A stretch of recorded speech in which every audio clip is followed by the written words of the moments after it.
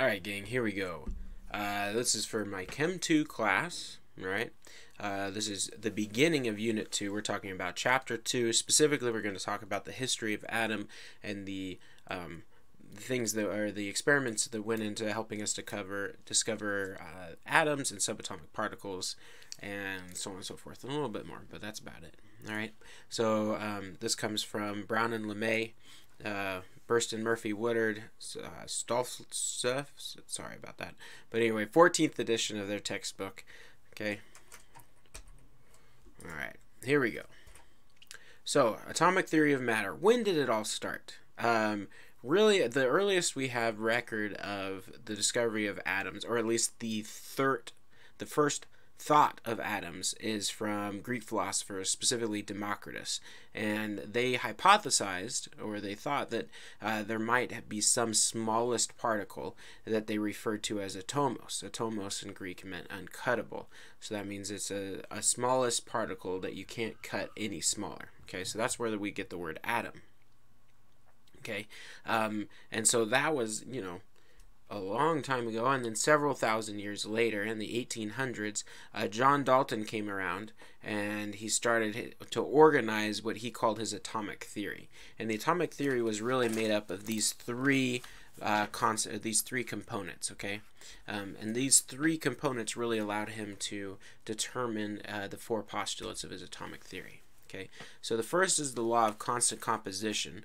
Okay, we talked about this in the last unit. Okay, essentially that compounds have definite composition. That means that the relative number of atoms of each element in the compound is the same in any sample. So that if you have a cup of water, okay, right, then you've got water in here, and we just kind of assume it's H2O. We take that for granted, but they didn't really know that at the time. So he hypothesized that because it's the same thing if you have 2 cups of water, that if you have water in this cup, the water in this cup is going to be the same as the water in that cup, and therefore they have to have the same relative number of atoms. Now to us that just makes complete sense, right? Because we've got H2O here, so that means we've got H2O there. Okay, this law was discovered and proved by Joseph Proust. Alright, so he's the one that kind of came up with the law of composition, and so this was one of the important laws that John Dalton based his atomic theory on. The second is the law of conservation of mass. Okay, essentially that mass can't be created or destroyed is really the general thing, or at least it can't be changed during a chemical process. All right, now obviously you know, with nuclear chemistry and so on and so forth, we know mass can be created or destroyed, but it changes into energy and back and forth. But in a purely chemical reaction, chemical process, the masses of the products versus the reactants should remain the same.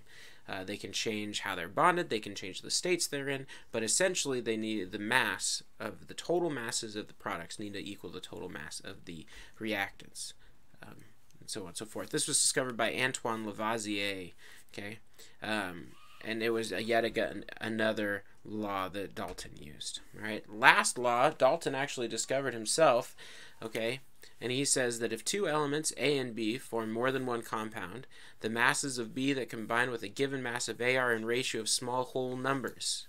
Okay, so essentially he's just saying, all right, if you have A and B and you're going to stick those guys together, they all have to go in a ratio of small whole numbers.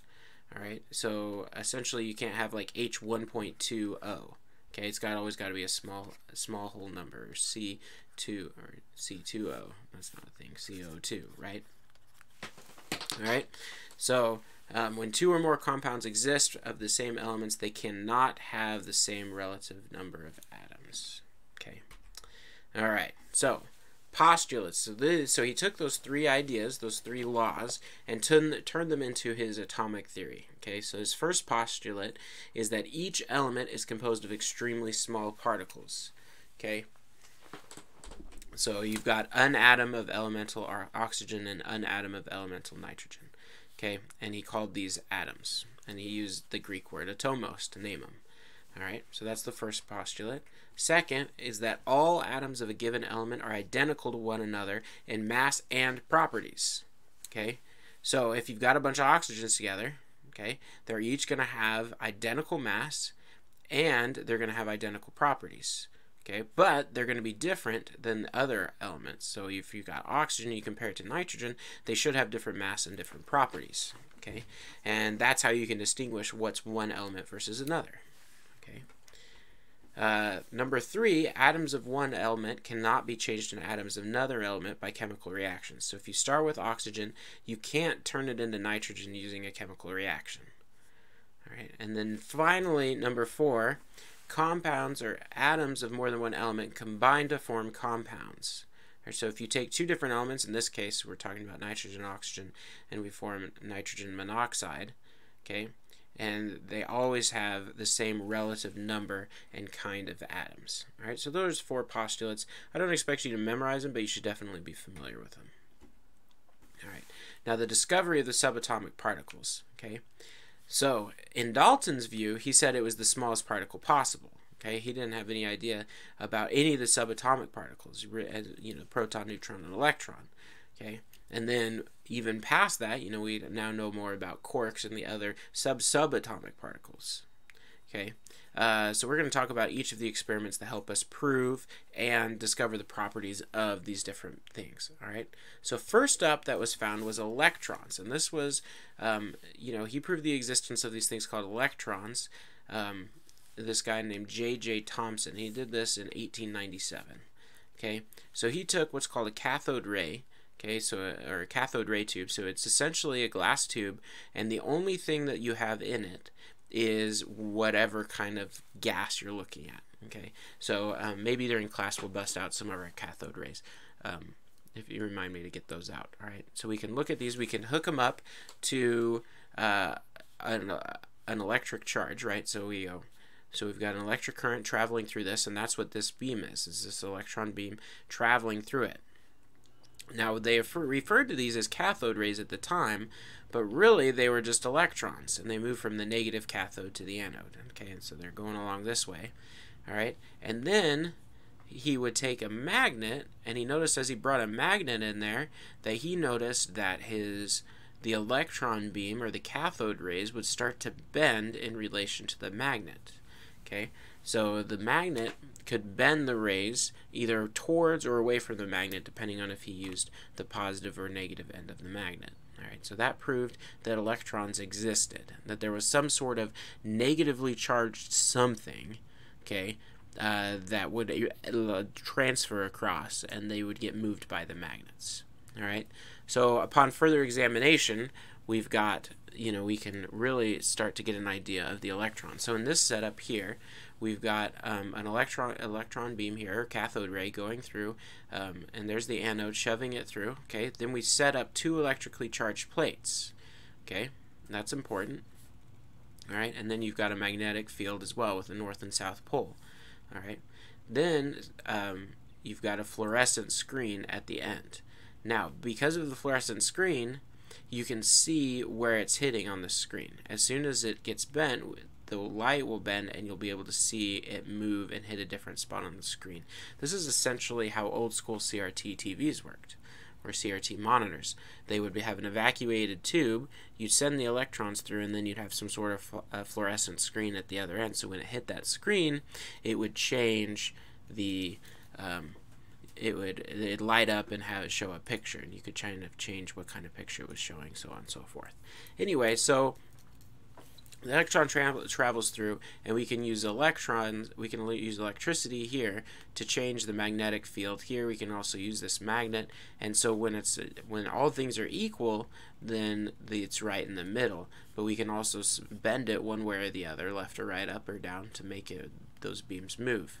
Okay, and so because of his, setting up this experiment, kind of like this, he was able to discover the charge to mass ratio. Okay, so he didn't actually discover the actual charge or the actual mass of the electron, but he did discover the charge to mass ratio. So he figured out that for every gram, you should have at least 1.76 times 10 to the 8th coulombs of charge. Then there was the Millikan oil drops experiment. This was done by Robert Millikan around 1909, and this is really what allowed us to discover the actual charge of the electron. All right, so what he did is he took this canister and then some sort of substance, usually like an oil. Okay, now they don't show it on this, but this device here has about the coolest name you've ever seen in your entire life. It's called the atomizer. Okay, I'm not even joking. That thing, this is essentially just a squirt bottle. It's called the atomizer. I love it. It's friggin' awesome. Alright, but anyway, so he took the atomizer, he squirted out these oil drops, squirt, squirt, squirt, and it would fill up this top part with oil drops that would start to fall, right? Gravity pulls down, so these oil drops would start to fall, and he has a hole, a very tiny hole in this plate right here. And then he charged this plate positively, and he charged this plate negatively. Now these atoms are neutrally charged originally when they start to come out. So they'd go out, and they'd start to fall through the hole, okay? And then he'd start shooting X-rays right here. He'd shoot X-rays at these oil drops as they fell. And these X-rays, as they hit the oil drops, they would become negatively charged. Now we know that negative and positive attract each other, right? Opposites attract. So as these oil drops became negatively charged, they got pulled up towards this positive plate. Okay? So these oil drops were starting to fall, but as they became negatively charged, they'd start to counteract gravity and be dragged upwards. Okay, so as the force of gravity pulled it down, the electric field pulled it up. Okay, and you'd use this microscope to see these oil drops, and you could actually see them go up or down or stay completely stationary. Okay, now because of this experiment, we were actually able to figure out the charge based on how fast it started to go up and how many X-rays we shot at these particles. Okay, so it was a little bit of complicated math. All right, finally, radioactivity is when we have a nucleus and it spontaneously emits high energy radiation. Okay, it was first discovered by Henry Becquerel. Okay, and then Marie and Marie Curie also studied it. All right, and these three scientists all are all remembered for their work with nuclear energy or nuclear chemistry, and these are the units that are most used to represent nuclear power, as Becquerel's and Curie's. All right, and it showed that the atom has more subatomic particles and energies associated with it. Okay, so essentially we're like, okay, so we've got the electrons, we know about those pretty well, we know their mass, we know their charge, we know their ratio, but then there's got to be something else going on as well. Okay, so Ernest Rutherford came around, and because of the work of the Becquerel and the Curies, they had a pretty good understanding of what produced radiation. Okay, so he set up this experiment here where he put a lead block, because they discovered that radiation couldn't pass through lead, and he put a radioactive substance in here, and so it would shoot out its radioactive particles this way. And he set up another lead block, probably, that had a hole in it that would allow these to pass through in just one specific line. Again, he set up an electric charged plates, and depending on what kind of particles passed through, you could see that it would bend in different ways. So the photographic plate would show what showed up. Okay, so the neutral rays would not get deflected by the positive or negative because they're neutral, and he called these gamma rays. Okay, they're completely uncharged, and they were unaffected by the plates. The ones that got bent towards the positive plates, he called the beta rays. Okay, and they were bent towards the positive, so that means they were negatively charged. Okay, and then the red rays here, he called alpha rays, and they had to have been positively charged because they were bent downwards towards the negative plate. Okay. Now this video here, download the PowerPoint, or get to it on Google Classroom and watch the video, and it's a cloud chamber video. It's really interesting to watch. You can actually see radioactive waves being hit into little to the vapors that are in the cloud chamber there. Okay, so at about 1900 we had a good idea of the at least that there were positive and negative parts to the atom, and the best idea for the atom, or the prevailing theory, was that the atom was like kind of a roundish ballish shape, but the negative electrons were kind of like point particles surrounded by like this gunky positive peanut butter-esque thing, okay? And so it was J.J. Thomson kind of formulated it, and he just called it the plum pudding model. So he came along and he's like, well, it's like plum pudding. You've got the pudding and then you put plums in it, right? Okay. And so this was like the prevailing theory until Ernest Rutherford came around. All right, Ernest Rutherford, yes, the same guy as the radioactive things, as the radioactive particles. He came around and he developed this experiment here. Now he took his radioactive particles, specifically ones that produced alpha particles, put them in a lead box and let them shoot out at a super thin piece of gold foil. All right. Now the gold foil, the alpha particles, would come through, and he expected them just to go straight through. However, what he found was that occasionally the vast majority went through unscathed and would hit exactly where he expected. Okay, but occasionally they would get ricocheted and end up in different places. So he could see on his fluorescent screen where they'd hit. And like, it was actually very, very surprising, because it was essentially like the idea of having like shot a bowling ball at a piece of tissue paper and have it bounce right back at you. Okay, and so this was very surprising. So it made Ernest Rutherford completely think of a totally different way of formulating what was happening in the atom. So he formulated that actually the vast majority of the space between atoms was empty, and that's where the electrons resided, was around the outside. Okay, but whatever the protons were, the nucleus, was a very, very dense, hard center at the very middle of it. And so as the alpha particles came in, they would hit the nucleus and then bounce off. Okay, and because it was a very dense, massive center point, it was enough to deflect the heavy, high-energy alpha particles as they came through. Okay, and this is what really allowed us to develop the idea of the nucleus. Okay, so he postulated that this was the size, and by doing very precise calculations, he actually was able to give a guesstimate on the size of the atom and the size of the space occupied by electrons. Okay. So based on this work is where we were able actually to come up with the idea of protons, and then eventually Chadwick came along with finding the proof of the neutron. Okay, so here we go. We've talked about the subatomic particles. Okay, main ones, protons and electrons. Protons have positive charge, electrons have negative charge, and then we have neutrons, and they're neutral. Okay, protons and neutrals have a relatively the same mass. We define that as 1, and the mass of the electrons, although they do have mass, is so small compared to the protons and neutrons that we just don't think about it when we talk about the mass of an atom. Okay, protons and neutrons are found in the nucleus, electrons are on the outside. Here's a little table for you to analyze. Okay, so the atomic number, a couple of things. We're almost done with this video. Okay. How do we determine which element an atom is? We use the atomic number. So the atomic number tells us what number element we have, okay, and it's simply the number of protons in the nucleus of atoms. So hydrogen has the atomic number 1. There's 1 proton in the nucleus of hydrogen atom. Tin has an atomic number of 50, and so therefore it has 50 protons in the nucleus of its atom, okay?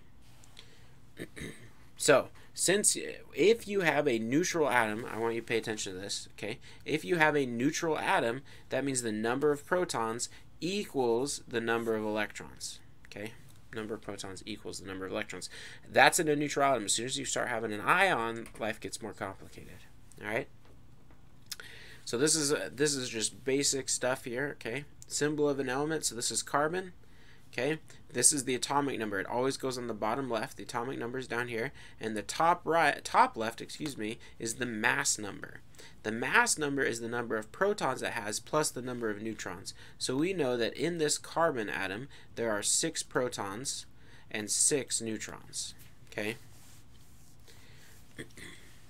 Now remember, for every element, the first letter is always capitalized, and the second letter is always lowercase. Okay, all atoms of the same element have the same number of protons, which is called the atomic number, and is written as subscript before. Okay, the mass number is up above. Now the trick is that you can actually have different mass numbers for the same element. So there's carbon 12, carbon 11, carbon 13, okay, and even some carbon 14. Okay, and we call these isotopes. Okay, so isotopes are the same element. They have the same number of protons, right? Notice how we've got different isotopes of carbon down here, and each of them have 6 protons right here. Each of them have 6 protons. Okay, and they've all got 6 electrons because they're neutral atoms. They are not ions. Okay, so they've all got the same number of electrons as protons, but notice that the number of neutrons is different. Okay, for carbon 11, okay, the number of neutrons is 5. Okay, 6 plus 5 is 11. For carbon 12, there's 6 neutrons. 6 plus 6 is 12. And then for carbon 13, 6 plus 7 is 13. 6 plus 8 is 14. Okay, these are isotopes. So isotopes are when we have the same number of protons but a different number of neutrons. Okay, and that's about as far as we're going to get in today's video. All right, so this is the first little bit of chapter 2, or the first little bit of unit 2. Most of chapter 2 we just talked about very quickly. Most of it is review from Chem 1. Good luck. Let me know if you have any questions.